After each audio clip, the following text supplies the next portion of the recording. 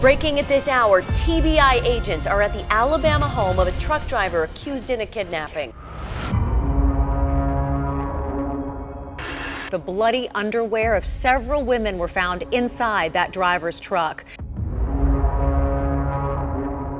Roy Nellsch, to me, really embodies evil.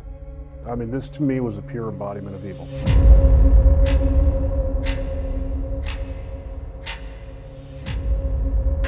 There is, to this date, only one woman who police know was able to escape Nellsch. I was to the point where I felt desperate. I'll get you out of this truck. That's what you got. I already know I'm probably going to die, so I'm not going to go down without a fight. Jeremy, it's important to note, no one outside of police has ever seen what you have uncovered. The story, when you read it or hear about it, sounds like a movie. So you may think you're the only survivor. I do. I believe that I am. To be honest with you, my initial thought was, I thought he was a serial killer.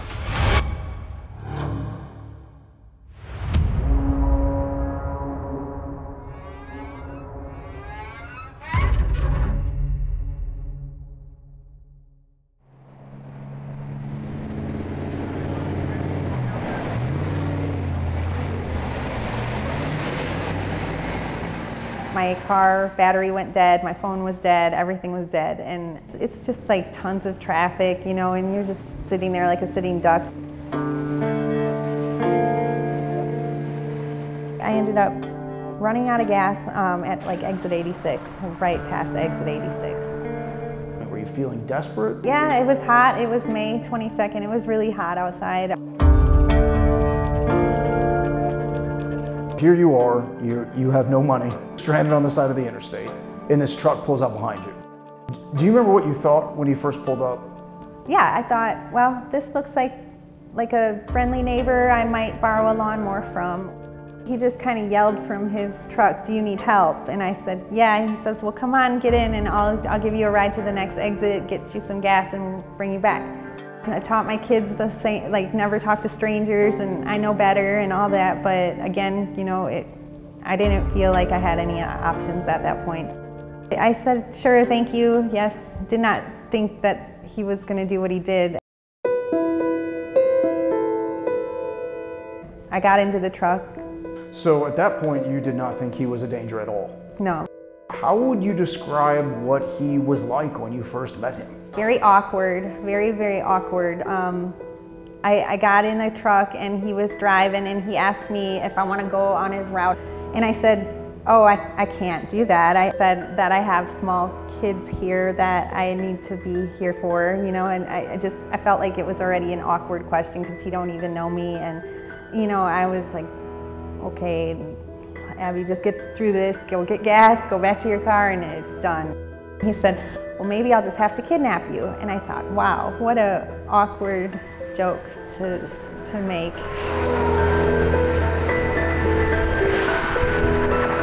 I know that you were watching for your exit. I said, why aren't you getting in the right lane? And he said, nobody will let me over. And I was just like, no, that's not true, because I'm looking out the passenger side mirror and there's nobody on the interstate, barely anybody. And then it was silent, awkward silence. And then finally I said, thank you for your time. I don't need your help anymore. I appreciate it. Please pull over and let me out. He's pulling over and I think he's letting me out. So I grab my purse, I look up at him, and I'm thinking I'm about to say thank you, and he has a gun pointed at me.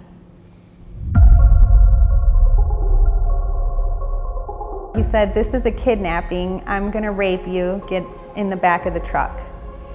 He was very laid back and like he'd done it before.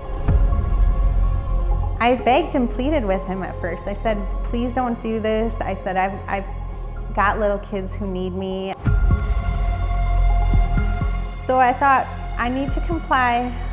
So I did what he said. I went to the back of the truck. But then when I got to the back of the truck, things in my head changed. I was like, no, I'm not going down without a fight. Roy, my name's Dennis. I'm one of the detectives here. While it was happening, I was already working. He was taken into custody. He was brought back to our office. Well, I spent some time with Ms. Pimentel first and got her version of events. I did sit down that afternoon or early that evening with Mr. Nellsch.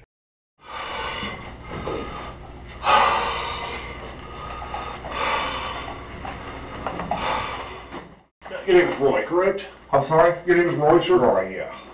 I know there's a lot going on. Oh, yeah. How serious is it? Well, and that's what I don't know. If you're willing to tell me what happened, I'm all ears. She looked like she was, you know, desperate, needing help. I'll take you to get some gas. She said, pull over. Well, there's nothing here. She gets back and said, I want to make a deal for you for some gas money. She said, give me your money. For what? She said, give me your money, I'm going to tell you to rape me. She said, give me your wallet or give me your money. Mr. Nellsch gave me a story that mirrored all the facts of Ms. Pimentel's. Different reason for him. He tried to make up some story about how he was citizen arresting me because I was trying to rob him. The question is, who's telling the truth? She was showing some. Okay. She said, yeah, you give me your money, I'm going to tell them you raped me. She said, you're crazy, get out of my truck. She come on around. He started hitting me and beating me. He jumped on me and we're wrestling for this gun. She reached to grab my gun and then I was in a panic. He's on top of me and I have the gun pointed at his face now. I'm on the bottom, he's on the top. Trying to twist the gun out of her hand. I didn't want her to shoot her, didn't want her to shoot me. And I have the gun pointed at his face. I want you to stop. My God. And I pulled the trigger and nothing happened.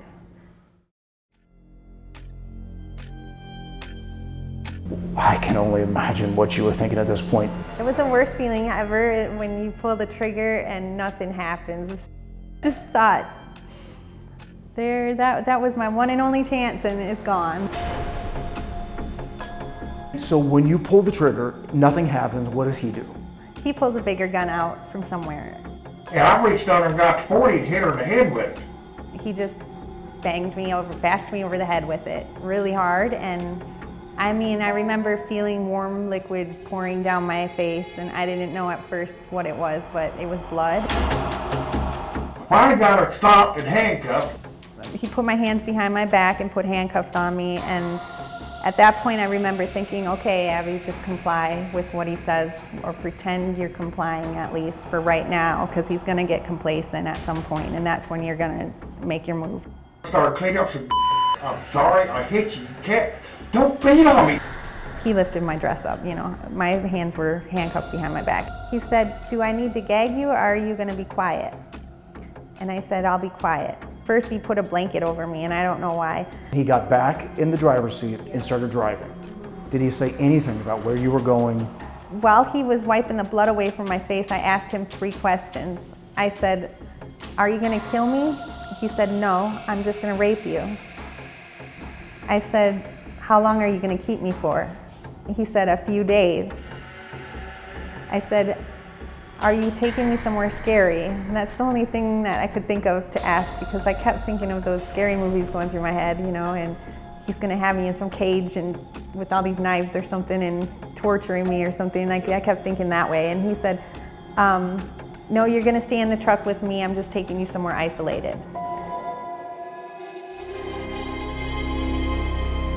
I'm thinking about the fact that my life is probably going to be over here soon. And then I would think about my kids and like every time I would think about my kids' names would go through my head and I'd just get this adrenaline, like this crazy amount of adrenaline go through my body, and I'd be like thinking, you don't have the right to take away their mommy. First I had to get my hand out of this handcuff. Honestly, I didn't care if I ripped my whole arm off. I was not going with that guy. I was not going to be raped by him. There's no way. So how did you do it? How'd you get your hand out? I ripped it out as hard as I could, as hard as I possibly could, and it hurt, but I didn't care. I take the blanket that he covered me up with, and I stood up, really tall, and I felt like a monster. I was just like, I felt savage, like an animal. I just took the blanket and I lunged toward him as fast as I could, and I threw the blanket over his head, and I put my arm around his neck, and I squeezed my muscles around his neck. She's all over me, beating on me, kicking me. I grabbed the steering wheel with the other hand, and I started swerving, like trying to tip the truck over. Were you driving at that point? Yes! Did you put the blanket on you? Yes! You're trying to drive and hold him back at the same time.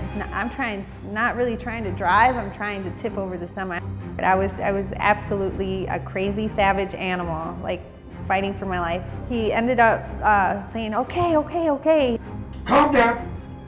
Let me get my one handcuff off you and I'll get you out of this truck. That's what you got.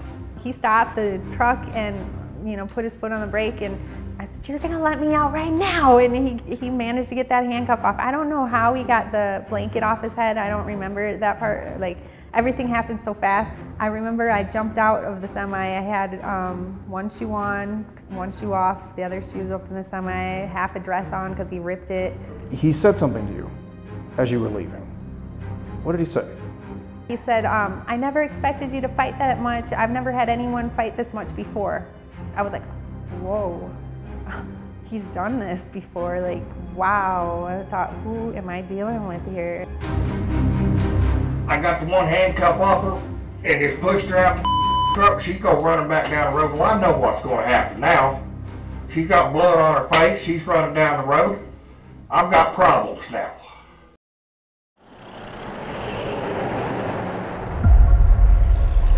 I ran to the back of the truck and made sure I looked at it. I got 3 letters off of the back of the truck. He just drives away, and I'm sitting there like, help me, like trying to get somebody to stop. And the guy does pull over finally, calls 911 and gives me his phone, and I tell the police what happened. They have an ambulance come, and I told them this is the description of the truck. That's all I can tell you. Then of course came out the news about what else was in the cab. It was shocking, to find out what was there.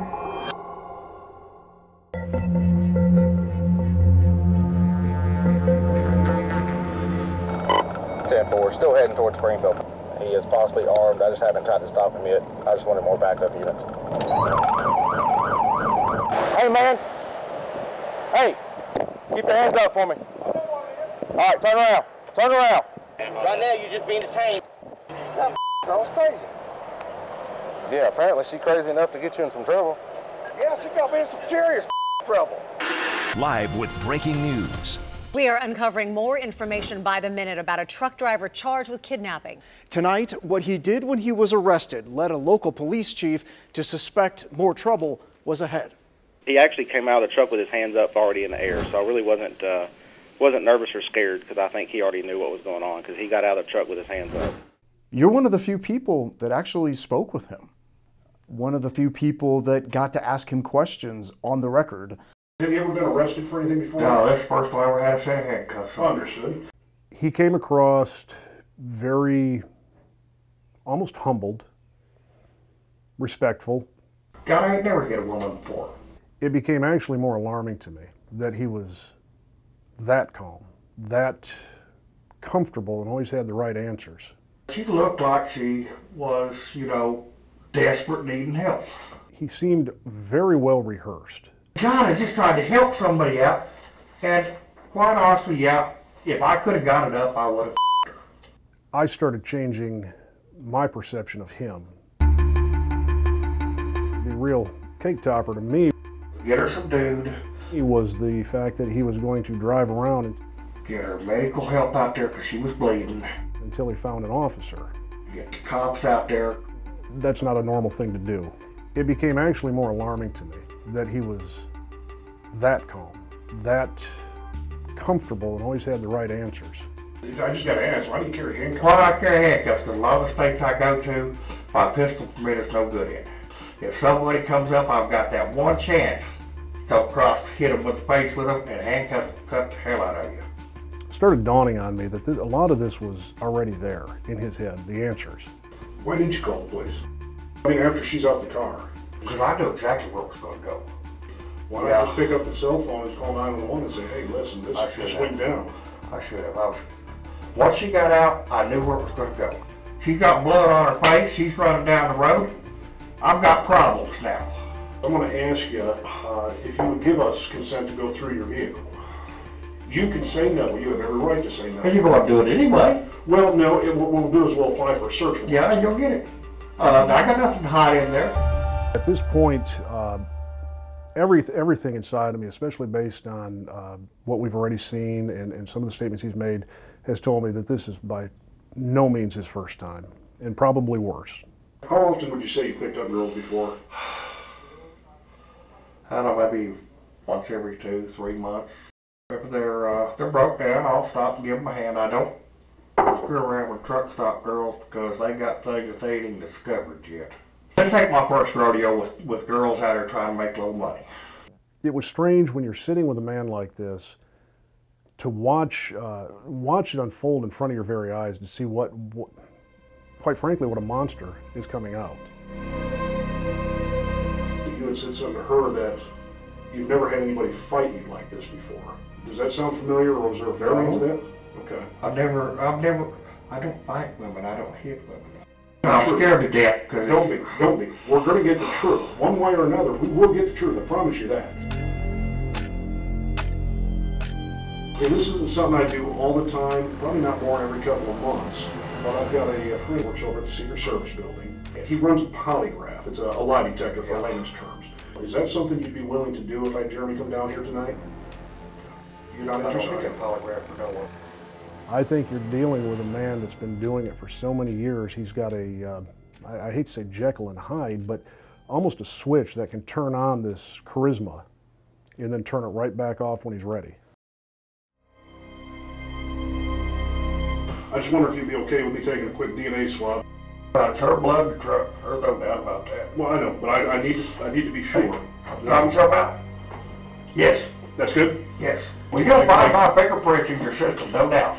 Oh, no, I'm not worried about that. I'm just using it as an example. But now you got my DNA, first one to get it. By that point, we had all the evidence from the vehicle. There was a lot more to this, and based on what I kind of took from him from the interview and the items we found in that vehicle, I'll be honest with you, my initial thought was, I thought he was a serial killer.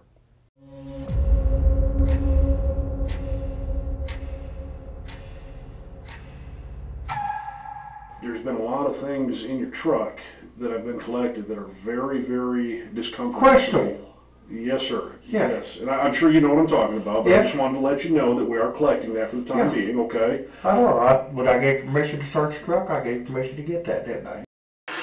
The bloody underwear of several women were found inside that driver's truck.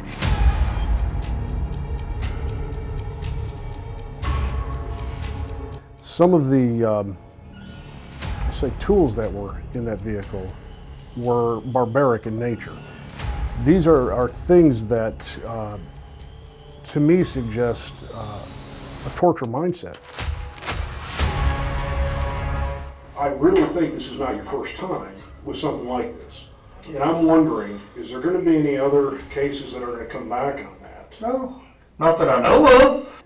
There's a real problem with your version of events. I can understand it. I can understand it. It doesn't make sense. I can understand that. It doesn't make sense. It's potentially serious charges. It's been very serious trouble. I think all the things that have been collected, the evidence that's being put together is fairly strong. I don't think you're being completely truthful. I can understand why you would say that, because I've been running back through my mind over and over and over. And I see 1,000 mistakes I made, but I can't change a damn one of them. The biggest problem in that version was handcuffs. Yeah, probably are. They probably are. Nobody handcuffs somebody they're trying to get rid of. You handcuff to keep somebody. My thought has been that, yeah, there probably are victims out there. If I was sitting in your shoes, I would be saying the same thing. I think I probably need to get a lawyer. Invoke your Fifth Amendment. Yeah. It's looking bad in my mind. I know it's looking bad in your mind. Roy Nellsch, to me, really embodies evil. I mean, this to me was a pure embodiment of evil. And breaking news at this hour, the U.S. Attorney of Middle Tennessee telling News 4 investigates that a multi-state investigation is underway to find out if a truck driver has victims throughout the Mid-South. It comes as that truck driver, Roy Nellsch, appears before a federal judge tonight on new charges. Let's go live to Chief Investigator Jeremy Finley at the federal courthouse. Jeremy, they're calling this man a danger to society. That's right, Tracy. The U.S. Attorney from Middle Tennessee tells me what they found inside the cab of his truck is the reason they hauled him here today to federal court from Clarksville in order to charge him with multiple crimes and, he says, to make sure that he no longer drives the interstates of the Mid-South. Also, prosecutors revealed new findings tonight, saying Nellsch kept weapons, more than 10,000 images of child pornography, and a ledger with the names of women and children inside the cab of his truck.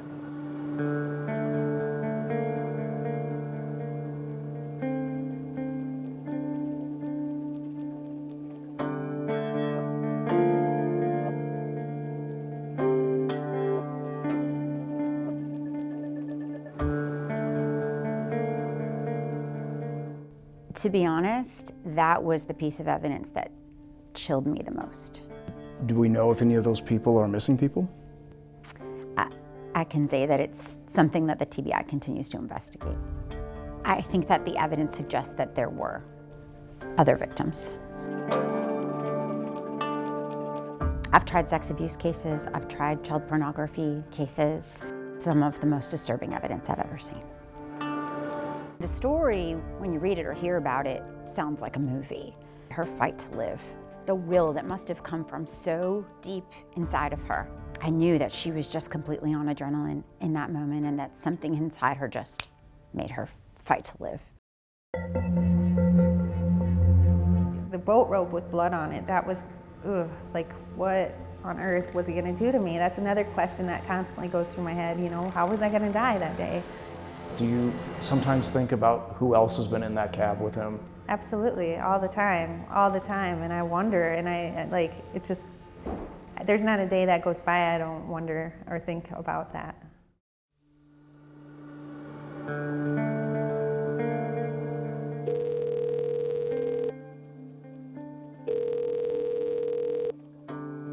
Hello, this is a prepaid call from Roy.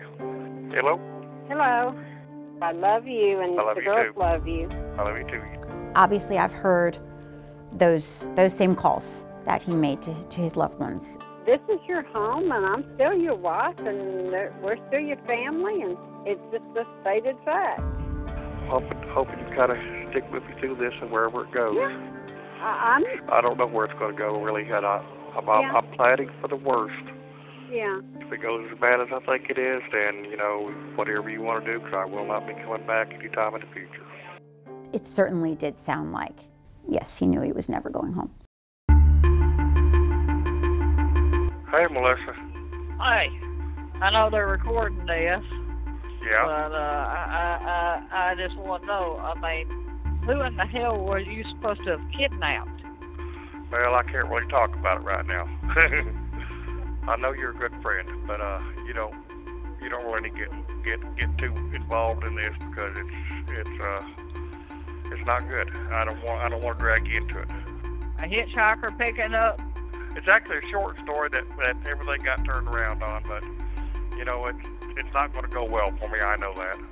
They're calling this heinous. That's what the investigators are calling. I don't know what heinous is. Wicked and evil. Oh. They can say what you done, very wicked and evil to whoever. I have no idea. So I get very little information. I really don't sound like you at all. They're blowing a plumb way out of proportion, way out of proportion, but I figured they would.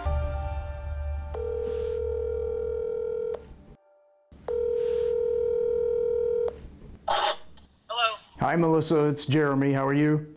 I'm fine. I want to make it very clear that now this is on the record. The first question I wanted to ask you, how it is you even came to know Roy Nellsch? I got out of truck driving for a while, and when I came back, I had to go out with the trainer when I got hired on with the company, and Roy was my trainer. You rode with him for quite some time, right? The training program was 4 to 6 weeks, so I stayed with him on the truck for at least 4 weeks. Would you describe him as a friend? Yes, he was a very close and dear friend.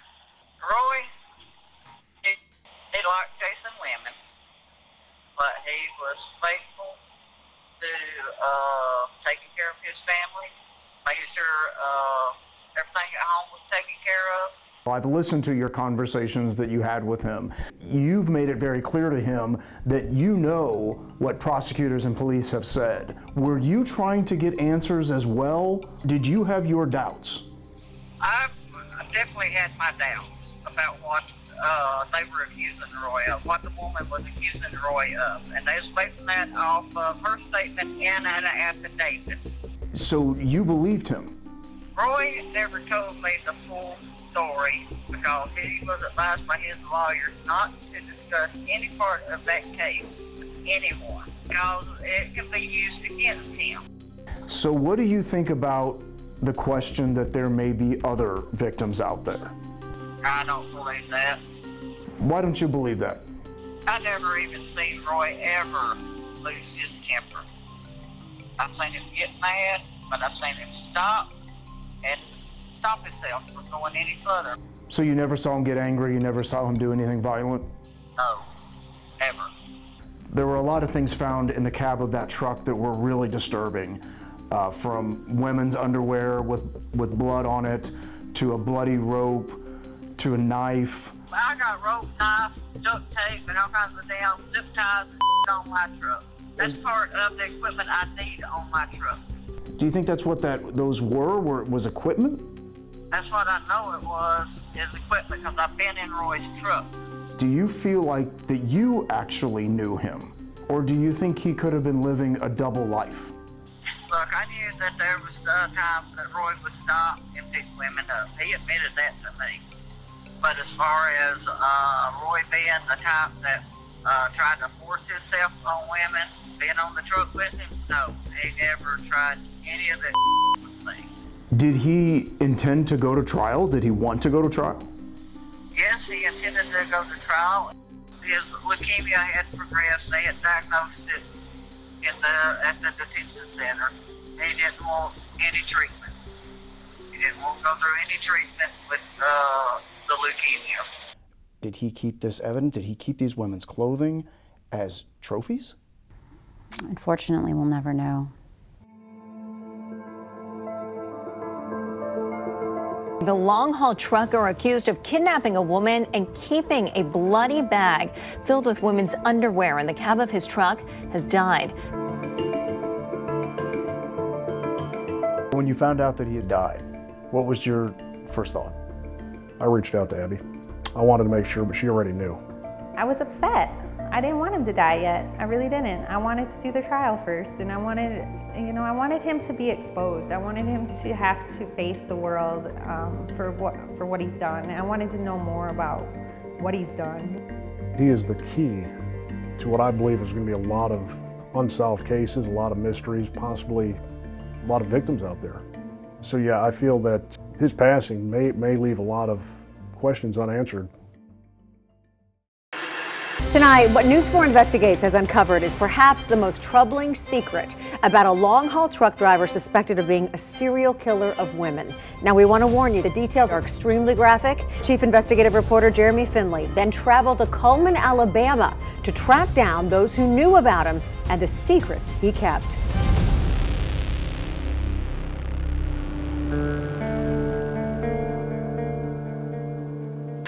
Behind bars, Roy Nellsch's only communication was by phone.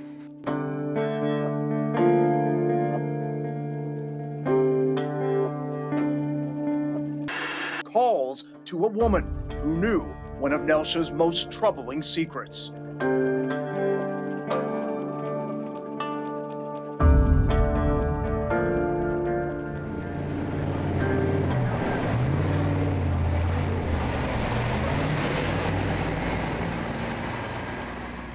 I was in a lonely state. I had left an abusive relationship, and I was just looking for just to feel something. I love you. You know that, don't you? Yes. Do you really know that? I actually do. What enticed you at all to even begin a relationship with this guy? Companionship, I guess.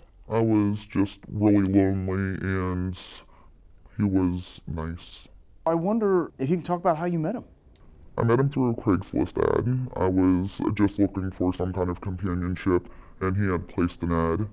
It was just something that when I read the ad that he had placed, I'm not quite sure why I answered it. I just thought, yeah, this sounds exciting, honestly.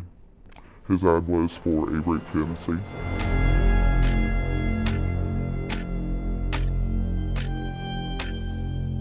He was open from the very beginning. He was looking for some kind of rape fantasy. He was. We spoke on the phone, we spoke through text, and we set up going through with that fantasy that he had spoke about in the ad. I have never done anything like this before. He came in with a mask on, he came in with a knife, he cut my shirt off with the knife, and he got me tied up really easily, actually. I was surprised at how fast I was on the floor and he had my hands tied up. I immediately thought to myself, this is stupid, and I started trying to get the ropes off. I did manage to get one of the ropes off, but he saw me doing that and he tightened it. And that's when I kind of freaked out a little bit, and the fantasy stopped there because I told him I do not like being tied up, I don't like this, and he untied me. You didn't have to fight him? Did not. Were you ever scared? With the ropes on, I was, but immediately when he took them off when I asked him to, I wasn't afraid. So I thought that I was going to enjoy this. I said, it's more real right now and I'm not liking this. He brought in a bag with him and I later found out, it wasn't that night, but I later found out what he had in the bag. The things that he had in the bag were really quite disturbing. He never used them on me. I had no idea when I said I was up for anything what he actually had in mind. I think you told me that he called it something. His bag of tricks.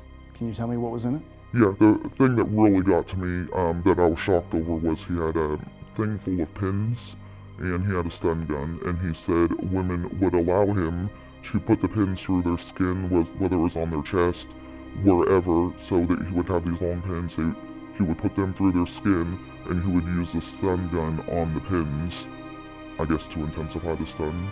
Do you remember what you thought when you saw that? I thought that I was a complete idiot for even agreeing to do anything like this. Do you remember what else was in the bag? He had like a tire iron. I know he had some adult toys. He had rope, he had handcuffs. We discussed handcuffs, and you said those are for use as a weapon. Yeah. Your handcuffs, you have a key available because clearly you intend to put them on somebody at some point or potentially could. Well, I've had them with my girlfriend. Understood. Well, that thing's fixing to go to hell, too. He wasn't talking about me. We never used handcuffs. That was not you? That was not me. Were warning bells going off in your head? No. He had made you feel pretty comfortable. We got to the point of the pins and the stun gun. He was talking about different women that he had picked up and that actually enjoyed doing that. I had gone into his truck probably 2 different times, and he had his bag of tricks in there. He had women's bras hanging from one of the beds in there. And I asked him about his wife and what she thought about that, and he said that his wife doesn't ever go in the truck. She's not allowed to. Was there ever a time you thought, this guy is dangerous, this guy's bad news? Not until after he was arrested. How did you find out? He was supposed to come over, and it had been a couple days. I was trying to call him, and he wasn't answering. And I said, let me Google his name. So I Googled him just thinking, I was thinking truck accident. And I Googled his name, and it came up that he had been arrested, and I read the story about what had happened. What'd you think? I thought, not that it wasn't surprising, it was surprising, but I pretty much immediately thought, yep, this is something that he could do. So you weren't really that surprised, it sounds like. I wasn't really surprised when I read what he had done, just because of how our relationship started. I knew what he was into. And he had talked about picking up girls? Yes. Do you think he was lying to you the whole time? I do. I really didn't think about it too much until you contacted me. I do think he was lying. Definitely, I think he was lying. Do you worry that there are other women out there? I do. That is the only reason why I'm doing this. I feel like just a complete fool, and it's super embarrassing for me. I'm shocked at my behavior, is looking back on it. And after going through therapy, I'm shocked at my behavior. When did you decide, we're done, I'm closing this door? My best recollection is after I heard what they found in this truck. I was mortified because children were involved. It's impossible to get past. You can't get past that. Then TBI agents reached out to you. Well, I reached out to them first. There was some kind of hotline number if you know anything about this man to go ahead and call. And I just figured I'm gonna go ahead and call and just kind of let them know what I know of him. I didn't want them to think that I was hiding. Did they have serious suspicion that there were other victims? Yes.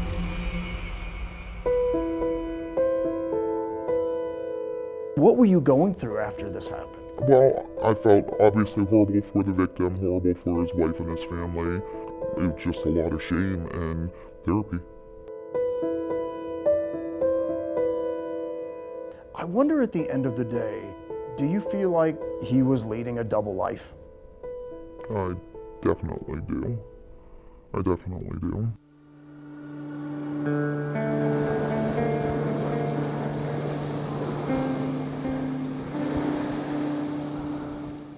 After this happened, what happened to your life? What happened to you? You were intending to move to Florida to be with your daughters. Yes. But that didn't happen. No, I just got stuck where I was, just stuck in place.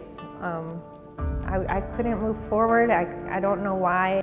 It was just really hard to even think about the future and think about anything. And I would just, day after day would pass and I'd stay stuck. Eventually I did, a couple of years later, pull it together and move. What do you think is the effect on you? My life was there and almost gone, in this matter of seconds. I do have nightmares about it. Yeah, there are triggers that remind me of I end up having flashbacks. I don't know how I'm still alive. You wanted to know if there were other victims. You wanted to know all of this. There's a chance you may never know. We may never know what he did. It'll be a question mark in my head forever. I think that the evidence suggests that there were other victims. I hope if any of them see this production, that they can stop looking around the corner.